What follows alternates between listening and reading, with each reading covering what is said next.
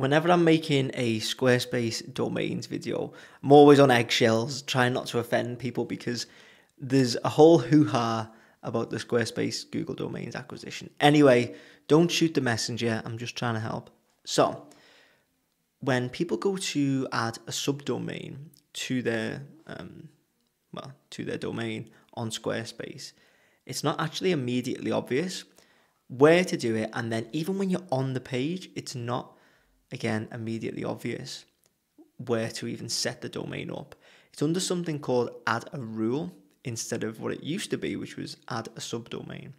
So I'm going to show you where it lives, how to set one up, how to route it to wherever you want it to go, and then hopefully you'll be able to go away and set up as many subdomains as you please. Here we're on my actual website, and I'm going to show you how I would set up a subdomain on my own site with my own domain. So what we need to do is go into settings and then head to domains. In there, we'll click on domains and then find, if you've got multiple domains in here, just click on the one that you want to set up the subdomain for. That's going to bring us into here where you can see all of your domain information.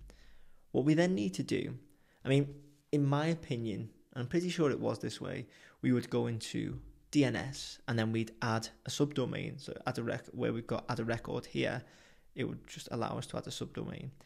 Now I'm pretty sure it used to be this way, but it seems to have changed.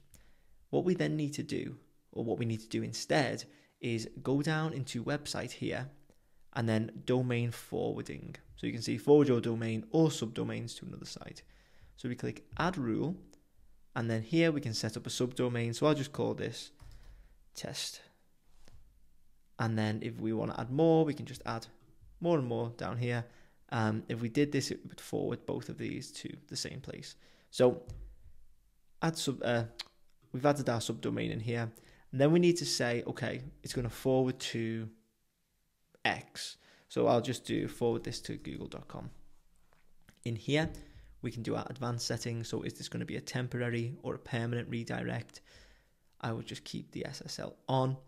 And then path forwarding, so you can read a little bit about this, whether you want to maintain or remove it. I'm just going to keep remove on.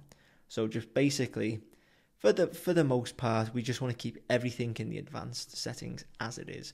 Once we're happy, just hit save, and it's going to take, I think it's usually up to, it's up to 24, between 24 or 48 hours for the rule to be created, which means if we click on this, it's not quite there yet, but if we did this, it's going to take us to Google. So the SSL isn't secure just yet, but it should work pretty much straight away. So that is how you set it up. If you want to add another one, just add a rule, and we'll just do test number 2 forwards to, and let's do Bing. Let's do the rivals. So hit save. There we go. And test 2 is now set up. We click on this and we'll carry on. So test 2 goes to bing.com, shout out Bing. So I'm gonna delete those. If or if you don't want them, just hit delete, confirm, and it's done. If you need to edit, just click on the pen and then you can edit in there, or you can delete and then you're good to go. So that's how you set up a subdomain on your Squarespace site. Hopefully you found that useful. If you did, please make sure to leave a like and hit subscribe. And if you want me to build your Squarespace website, you can get in touch using the links in the description.